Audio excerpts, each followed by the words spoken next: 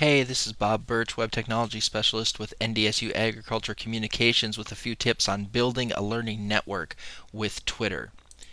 Once you have your Twitter account and you're all set up and ready to go, one of the things that you want to ask yourself if you're really interested in building a learning network is who do I want to learn from?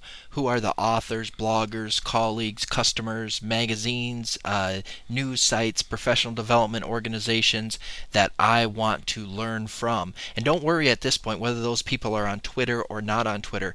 Just start building that list so you know who you're looking for. And at that point you can start looking for those people on Twitter and resources on Twitter, and you might be surprised at how many you find. Just go to www.twitter.com, log into your Twitter account, and then type the names in the search bar to search for those people. Go ahead, and we use the example here of Sarah Milstein, who co-wrote the Twitter book with Tim O'Reilly. When you first do the search, what you're going to get back is the tweets with Sarah or Milstein in the name. But what you'll want to do is click the People tab, and you can see the red arrow pointing to the People tab, and that will give you a list of Twitter accounts that show in search results around that name. So you can see right there that we found Sarah Milstein. She's the first one to come up, and that is the Sarah Milstein we're looking for. And so if we want to follow her, we just click the follow button. Similarly, you need to ask yourself, what do you want to learn about? Identify topics that you want in your learning network. Your academic or professional specialties, professional development needs, areas of interest, hobbies, family and friends, geographic locations. What do you want your network to center around? And now you can take that list of topics and do the same thing we did with the people. Go to twitter.com, log in, type the topic into the search bar. When you first search, you're going to get tweets back that mentioned that particular topic. And so you can see the example here is for Delta Blues. So we get some tweets back that mention the Delta Blues.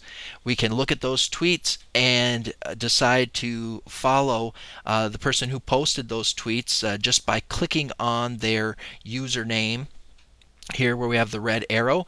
And when you click on their username, what pops up over on the right hand side is more about their account. This is Stony Plain Records, and if I choose to follow this record company now, I can just click on the follow button and I've added them to my learning network.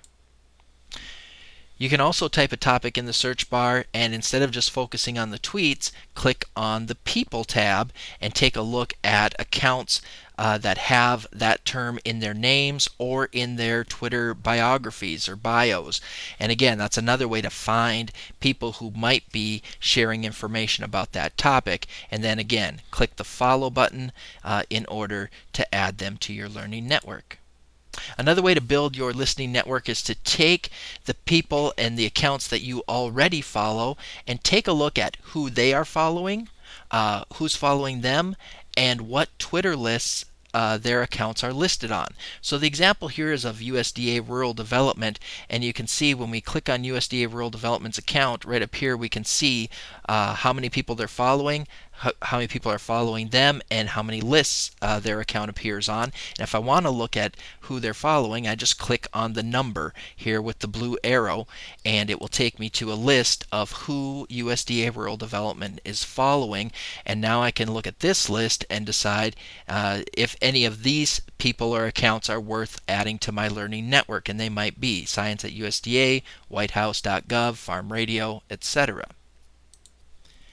You can also take a look by clicking on the number above where it says listed here for USDA Rural Development. You can take a look at the lists that USDA Rural Development is listed on. Twitter lists can be put together by any Twitter user, and you just click on that list, and when you do, you get a list of the other accounts who are in that list. And so now we see EPA research here. If we're interested in that, we can click on that account name and decide to follow that account.